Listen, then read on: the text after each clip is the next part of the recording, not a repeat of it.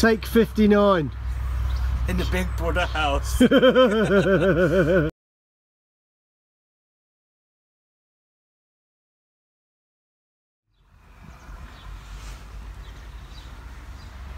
today we're going to talk about the BMW 1200 GSA standard bike and the lowered one. This is the standard one, this is the lowered one, and I think you can see a bit of a difference.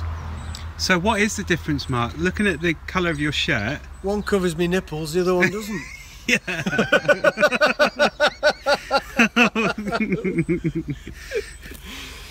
But they are, for all intent and purposes, the same bike, aren't they? Exactly the same bike. All they've done is I think they've lowered the suspension on the shorter one, if you want, for people who are not as tall.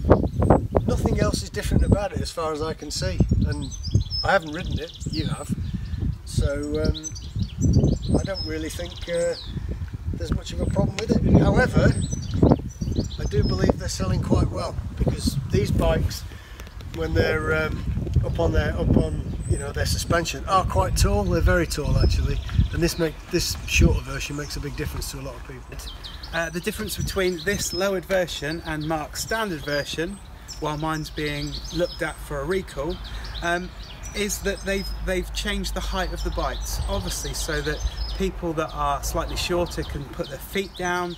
It is a heavy bike, but I've had the fortune to ride this one from like 5 miles on the clock, so it is a brand spanking new bike. It's got about 25 miles on there now, and to be honest, I was a bit skeptical as to what it would be like.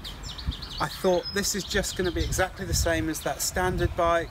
There isn't going to be any difference, but there are a few subtle differences. And I found that when I was riding it, I was really impressed with the seating position. Is exactly the same. I'm not going to lie, it's exactly the same. Exactly the same expectations from the bike, but slightly different riding experience that I found, which I was quite impressed with. I find that on the standard version, my version, that the steering on the front is really quite light, and at slow manoeuvring I find that quite an issue sometimes. When you're looking around, sometimes you wonder a little bit. Now I don't know whether that's because it's brand new, the tyres are still sticky, they've still got bobbles on them, or whether it is in fact the fact that the bike is lower and the centre of gravity is lower and closer to the ground. But it felt almost like the kind of RT steering where there's a bit of heaviness, you're kind of not fighting against it, but there's a bit of resistance there. And I found that I was a lot straighter and easier to manoeuvre the bike at slow speed. Now I did notice that as you're riding, the experience of tipping the bike and counter steering is exactly the same as that bike, but tiny little things. So taking it off the side stand, centre stand. Oh my God.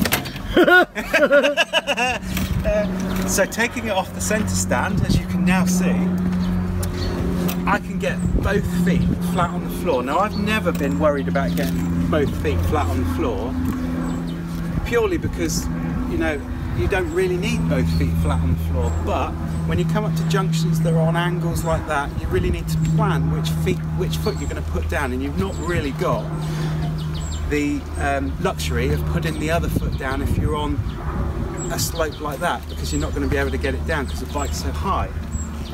But I did notice that where I would normally be going to put my foot down on the right hand side, down onto the floor, because it was lower, the angle of my leg is more acute. So rather than just putting it down on the normal bike and feeling for the ground, I was kind of knocking into the pots and then finding the ground, and that might just be getting used to it. I also found that the seating position, or the seat, felt a bit more comfortable, and I've only done 20 miles on the bike, but I'm wondering, on the standard size bike where your thighs come off the seat, I'm wondering that even on the low position that I've got my seat, that they hug the seat too much, and on my inner thigh, after quite a few miles, it becomes quite a bit painful.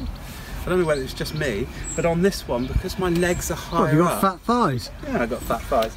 But because my legs are higher up, it kind of takes that pressure from there off the seat. And I couldn't help thinking as well, I was riding this up to our current location, thinking, did I make the right decision getting a standard bike, and should I try a lowered one next time? And that might be the case. It's really smooth, it's a joy to ride, as even the standard bike is. But they were the only things that I kind of thought, no, I don't know, the slight differences, as well as the screen. And it's left me thinking, when I get on my own bike, shall I put the standard screen back on? Because I had no buffeting on this at all. I can't even remember having lots of air in my face, and I had my visor open as I ride with most of the time. So I'm wondering whether my quest to have clean air from big screens, and many other people's quest to find that clean air, is kind of a bit of a waste of time. I think perhaps having a smaller screen might actually give cleaner air and not have so much air in your face. I'm not sure, so I'll have to try it out and let you know how I got on. But really enjoyed riding the lowered version. It's just as controllable, but I felt that with having that weight lower down really helped the stability of the bike and my riding ability, and it just felt like I got on another bike and it was a bit lower, but with those couple of things that were, I can't go round any further. I can't go round any further. I just wanted to show you the difference. Well, mine's on the centre stand and yours is now on its wheels, but if we could just pull it back up.